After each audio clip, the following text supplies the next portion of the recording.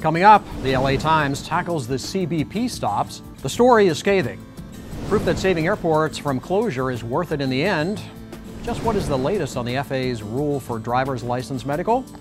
And a hangar full of history and a museum stocked with Doolittle Raiders artifacts. AOPA Live this week begins in just a moment.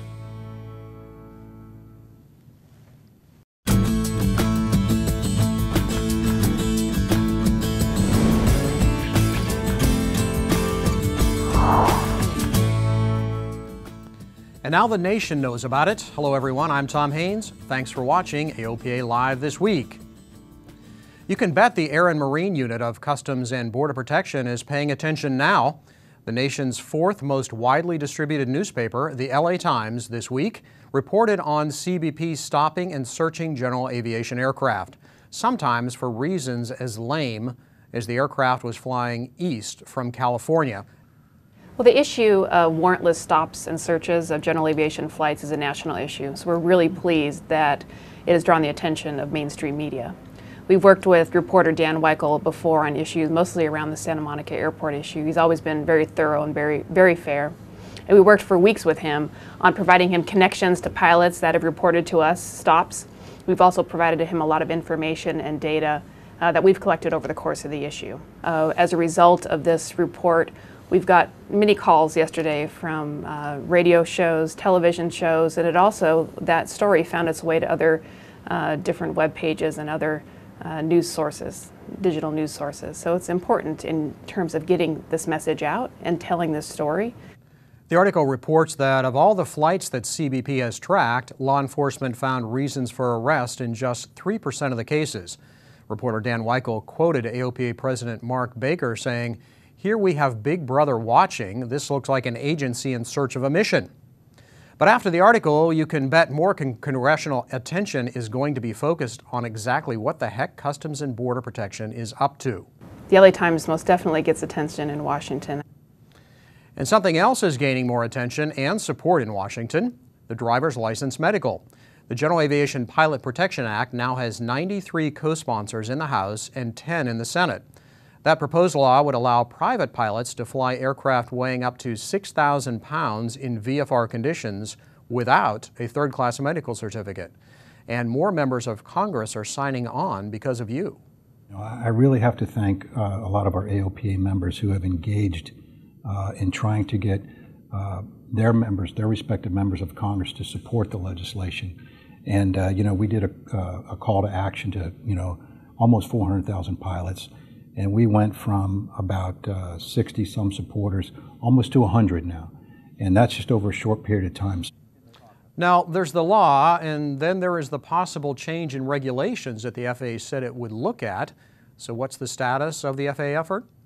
Obviously, we would love to have to do away with a third-class medical for all general aviation pilots. I think it's an old, archaic way of doing business. I think safety will actually be improved. But what I see going forward is the FAA moving to what we call a rulemaking process. And I think that they should be moving forward this summer. This is going to take longer than we want it to. But I can tell you we're going to keep their feet to the fire. Congress is going to keep their feet to the fire. And we're going to try to get this done as quickly as we possibly can. Well, the pace of the federal government is glacial, and that's an understatement. The FAA has posted their timeline for rulemaking on reducing medical certificate requirements. You see it there on the screen, and if they stay on schedule, it'll be November before we even see what they have in mind. And if you want your voice to be heard on that medical reform, you can sign our giant petition.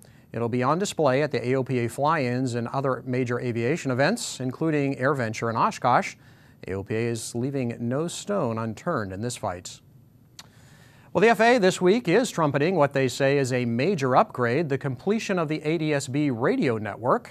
So is this a big deal? It's sort of like building a superhighway across the U.S. The highway is complete. You've got beautiful, beautiful ribbon of concrete. You've got no on or off ramps. So the FAA has completed the initial installation of ADS-B ground stations, but less than half of air traffic control facilities are connected to the network and actually able to use the data. And while the next-gen promise is for instrument approaches and air traffic control services into airports that haven't had that before, the FAA hasn't yet developed those procedures, And they have to build the network out so that they're in the areas where we don't currently have radar. But there actually are some current benefits for general aviation pilots from this ADS-B network. And that's in the order of traffic and weather in the cockpit. You can get TIS and FIS. TIS is traffic information in the cockpit, and FIS is weather information in the cockpit. And you can get that information today. Again, if you're equipped with ADS-B, or if you have an iPad and have the app, you can get that information today from this network. Meanwhile, on the left coast, the city of Santa Monica said it would appeal a recent court decision that threw out a lawsuit seeking to release the city from its obligation to keep Santa Monica Municipal Airport open and operating. The city attorney announced plans to appeal during a closed-door city council meeting last week. The paperwork for the appeal had to be filed Monday. No word yet whether or not they actually did it, but stay tuned. There's another airport with a long history of facing shutdown. Even members of the airport authority have gone on the attack. The majority of the community supports it, but some wanted to develop the land into other things. And no, it's not Santa Monica we're talking about this time. AOPA Live's Paul Harrop traveled to Smith Field in Fort Wayne, Indiana. He found that fighting the good fight for airports is worth it in the end. It's a rainy and cold Indiana day, but you're looking at one of the hottest places in town. It hasn't always been that way. Smith Field has a long history. It's been around since the airmail days. Greg Brown is our Airport Support Network volunteer. He's had an airplane here for more than 3 decades. There were about 100 airplanes on this airport when I first got here. Went down to about 50, and that's about where it is now, 50 to 60. In that time, Smith Field has faced several attempts to shut it down. Once in the 1970s, again in the 90s, and the one in 2000 almost worked. The airport authority voted to close the airport. The case was, it wasn't they were bad people. They were being fed facts by people that led them to believe that there was no future in general aviation with single engine, small airplanes, and that just wasn't true. Members of the community banded together, helped by AOPA. They formed SAFE, or Smith Field Forever. With yard signs and advocacy, they fought to keep their airport.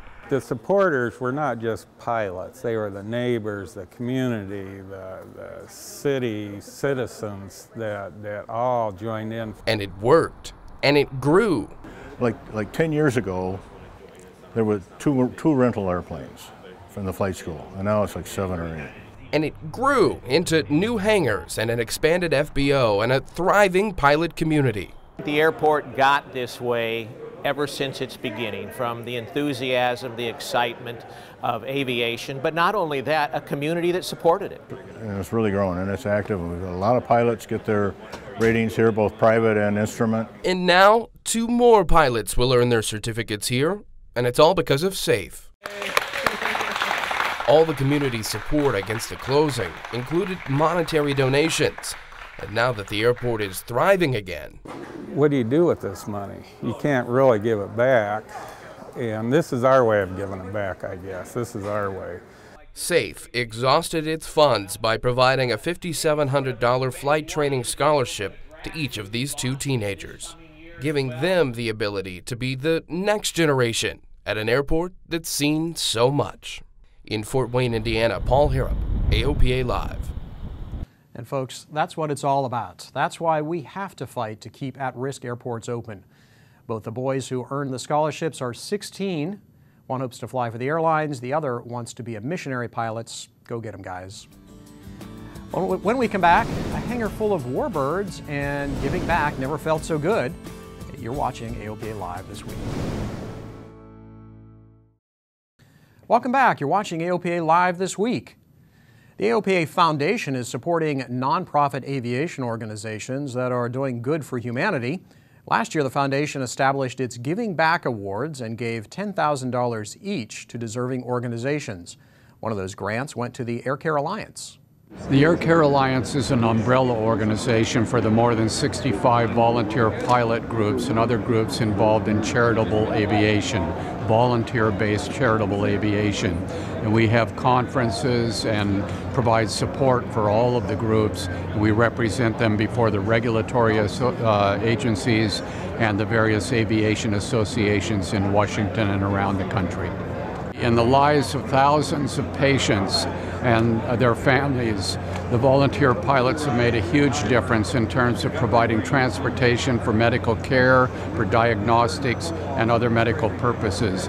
In addition, many of the volunteer pilots and their groups are willing to fly to help following disasters. So following Loma Prieta, Katrina, the earthquake in Haiti and other disasters, many missions were flown for disaster support.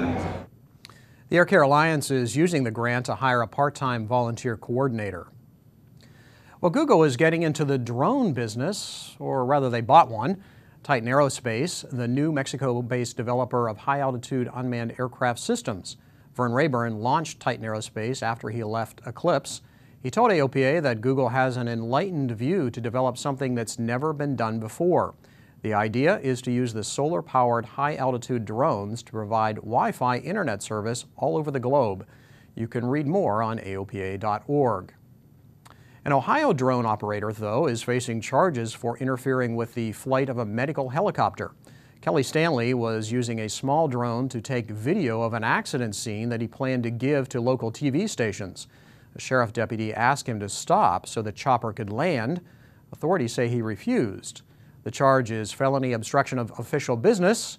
We haven't heard if the FAA is going to weigh in on that one. Our first AOPA fly-in at San Marcos, Texas is fast approaching, and like all things Texas, it promises to be big. So big, in fact, that we've added a reliever airport, New Braunfels Regional, about 15 nautical miles southwest of San Marcos. There will be free shuttles between Braunfels and San Marcos all day Saturday. And if you'd like to arrive early on Friday, you can get a special fuel discount. Check AOPA.org for arrival and departure information and other information. There are a lot of interesting things to see and do in San Marcos if you arrive early, like the Commemorative Air Force Hangar and Museum. Here at San Marcos, we're the only World War II hangar that's remaining from the ones that were originally constructed here at Gary Army Airfield back in World War II in 1942, when it was a training base for helicopters and for navigators, as well as light aircraft. So we have 14 warbirds here in the hangar, and they all fly. Right now they're in various stages of repair for our annual inspections that we do every year during the wintertime, but they all fly. Our B-25 was built in 1943. The Yellow Rose is the name on it. And she was built in 1943 and came in toward the end of the war, was used as a trainer mainly at that time. The CAF picked it up in the 1980s. I had it reconfigured to a World War II configuration with a paint scheme that is from the 340th Bomb Group in North Africa. Anybody can come in and walk through the hangar, no charge. We ask for a donation of a couple of dollars, $3 if you mind to, but it's free. We have a World War II museum that has a lot of artifacts in it that are really neat. You can spend several hours here in the hangar. One of the things we have in our museum is the actual piece of armor plating that was behind Jimmy Doolittle's seat on his B-25. In 1994, his navigator went back to China and found the actual crash site, along with the help of some Chinese, went in and brought some memorabilia back from their airplane, and he donated the piece of armor plating from Doolittle's airplane to us here in the museum. And we hope to see you in San Marcos as well. And that is a wrap for us this week. A reminder, if you'd like to share our videos on Facebook or Twitter, just hover your mouse over the video while it's playing and the share buttons will pop up. We'd appreciate that. And we'll be back here next Thursday. Hope you are too. Until then, I'm Tom Haynes. Thanks for watching.